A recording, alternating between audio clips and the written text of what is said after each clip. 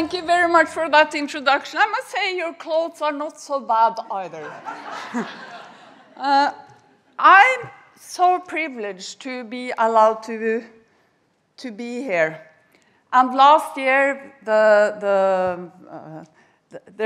was no in-person summit, as you know, but I was at that time privileged to receive this award from the patient safety movement. And that I did as a clinician. And as was told, I had many international roles, including being the president of 500,000 anesthesiologists in 150 countries. But I was thinking, when I was given the task to talk to you today, what should I do? Should I speak about the world and the lack of access and the unsafe care people get all over in the world, in third world countries or so? Or should I take my other role, being at the front end, the clinician on the floor? And we went for the person, my clinician role. But the Patient Safety Movement Foundation has meant so much, and one of the good things is that it's bringing together all stakeholders. We all want to work together to improve things. That's very special. And if you look at this, one of the guiding principles, promote respect, dignity, compassion, and love in all actions and behaviors. How bold is that? What organization dares to take the word love into their mouth?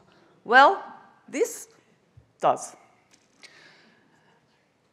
But I'll take you back to the beginning. I think some of you have heard my story before. Many of us who are engaged in patient safety, we have our own stories, I found out. And if you look at me, it's a drawing made by my mother. How old do you think I was, if you look at the picture? Yeah, well, actually, I was 4. And as you can see, I was not a very happy 4-year-old. But why was I not happy? Well, when I was 3.5, I had a little baby brother who he had some malformations. And nobody could look after my sister and me. Then my mother knew that she had to be in the hospital with my brother if he should have any chance to survive. My father had to work, and I said, okay, I'll look after my sister. And that's my first memories, that I was sitting with my sister, who was 2, outside the hospital on a bench waiting for my mother, who was inside the hospital caring for my brother. He died of a medical error. When my mother had warned, we have heard the story of Martha earlier today. It struck a note with me because that was my mother also fighting for her baby back in 1961. And he died. And that was the end of my childhood, actually. I stopped playing. I wanted to, this girl here, the older sister, she had decided she wanted to make a change in this world. She wanted to be a doctor and to help people. And she had learned one lesson. There is no hysterical mother. Okay, well, there are some hysterical mothers, but that's a diagnosis of exclusion. Mothers, you should always, as a healthcare person, listen to relatives who are concerned about their loved ones. And that has stayed with me ever since. And I became an anesthesiologist, which is the best medical specialty, because, no, but honestly, you can use your head to make decisions, you can use your hands to do procedures, and you can use your heart to approach them. And imagine those patients. They give their lives into your hands. I have to take care of them when they are unconscious. Isn't that very special that they do that? Well, so I became the president of the European Board of Anesthesiologists, and we decided at some point to make the Helsinki Declaration on Patient Safety in Anesthesiology. And this was back in 2010 when it was launched. And what's interesting with that declaration is that, as we are doing here in this movement, is that it describes the role of all stakeholders and that we had to work together to make a change. And it was launched in 2010, and together with the ESA, and at this moment I want to pay tribute to the then president of the European Society of Anesthesiology, Paolo Pelosi, who sadly died 2 days ago. But it went on, and this has spread all over the world, this declaration. But a declaration in itself, it's fine. But we need to do what it said in order to make an impact. So the work was not done. And then 10 years later, we were writing a book about the different roles of stakeholders and so. And then they said, oh, we need somebody who can talk about write about patient's role. And why don't you write that, Jannicke? And I said, shouldn't you rather get a patient to do that? Yes, exactly, they said. Because at that moment, I had forgotten that I was sitting in the meeting full of chemo and immune and so. Because 4.5 years old, the last summit we had here at Huntington Beach, on the last day on the summit, I felt something was not right in my body. I went home. I was diagnosed with metastatic pancreatic cancer and being told that I would have a few months to live. Well, I'm still here, as you can see, but thank you. No guarantee, no guarantee. Because as you can see here, I am in the hospital. My colleagues are taking care of me. They are using syringe labels on the OR lamp when I was going for surgery to brighten me up. And really, I was a VIP patient. But yet, I had to fight for myself. You know, they were the best doctors and so, but they would say, well, hemoglobin is fine. And I would ask, what about the thrombocytes? Well, yeah, they are very low. And I mean, thing after thing after thing, I had to fight. And then you come in this dilemma, which I'm sure many of you in this room will recognize. You want them to like you. You don't want to be difficult, because if you are, you might not get the best treatment. This dilemma you have as a relative, and you have it as a patient. And I had it too. Well, it went well so far. I mean, nobody has told me I'm cured or anything, but until now, I'm fine, as you can see. And this is what we have heard today, but this is not new. This is from more than 100 years ago. A Norwegian author said, a sick man knows much of which a healthy man has no clue. And what is attributed to Sir William Osler, listen to your patient. He's telling you the diagnosis. And that's so important. The thing is that many of us on the front end, we really don't know how to do that. How can we get that input from the patients in the best way? Well, then we have from Kaiser Permanente, who had done the 4 good habits, which is a tool for all of us, which we can use as healthcare workers. And in our hospital, all doctors and nurses are trained in that tool to help us deal with the patient. And the first is invest in the beginning. And what they did in the hospital when they just started that was to build this for the OPD. And what kind of an investment is that to get to know your patient in the beginning? The second is elicit the patient's perspective. And then it was also in our hospital, I felt so uncomfortable that when you talk to a patient, you are standing there and the patient are lying there, and it's a very, very unequal situation.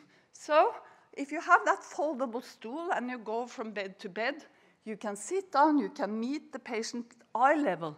And just these small things can make things easier to elicit their perspective. And also try to figure out what happens to them, what worries them. We cannot expect that the patients will tell us. We have to, it's our duty to find it out how they do. Then the third is demonstrate empathy.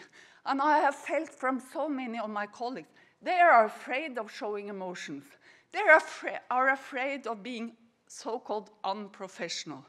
Well, I can tell you, I have shed more than 1 tear with patients and relatives.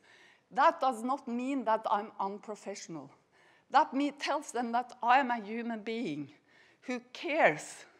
And there was once this patient, I will have had maybe 6 months of anesthesiology during the summer holidays, and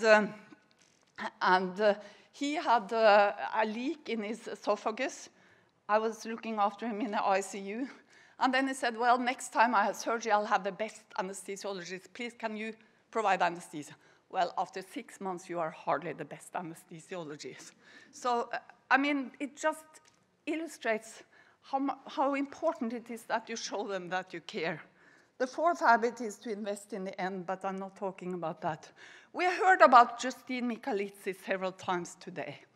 And Justin, and what's very special with this story, I think, is that his mother didn't know what happened. She tried for years and years and years to find the truth. And after almost 10 years, there was a doctor who said, I can't live with myself anymore. I had to tell you what happened. And he died when he was draining a swollen ankle, and they gave him, by mistake, phenylephrine instead of fentanyl. And if you look at the ampoules, this is from my hospital, it's very easy to take the wrong ampoule if you are in a hurry, just from the looks of it. And what the mother said is, although this physician's information was troubling, it was also healing. You see, parents blame themselves when something happens to their child. It was our duty to keep him safe. No, honestly, when he has been taken over in our care, it's our duty. An example from Norway is another person who tried to commit suicide by slitting his throat, came into the ER. He was intubated, but then the tube was dislocated, and he died. And then, no, we don't report this. I mean, nobody outside this room should know anything about it. And then after 3 years, rumors went, it's a small town, and so then there was investigations made. And then what turned out was that the truth came, and then this boy, Alexander, for 3 years, he thought he was the person to blame for his father's death, as he had not remembered the 9/11 number correctly. This is our fear of being open. What are we so worried about? It's really bad, and I think this is an old version of the Australian open framework. Imagine the last time something went really, really wrong. Imagine that it concerned your wife, child, mother, father instead. Imagine the conversation you would have wanted to have with the doctor, the team, and the management. It's simple. Simple. Obviously not. I'm turning a little bit here to what is being worked on here on the National Healthcare Investigation Board. Because back in '98, I was the president of the Norwegian Society, and we worked with the air ambulance, all of us, so we all had to go through crew management training and so on and so on. And then there was a colleague who wrote this, why don't we get that kind of non-punitive investigations in healthcare in Norway? And that's a good idea, I thought, so we brought that idea forward. But no, it was very hard to get listened to because we were healthcare, or we were doctors. And as you know, doctors, the only thing we care about is our own wealth and power and so. So they didn't listen to us. And then once in a while, we would take the same thing forward.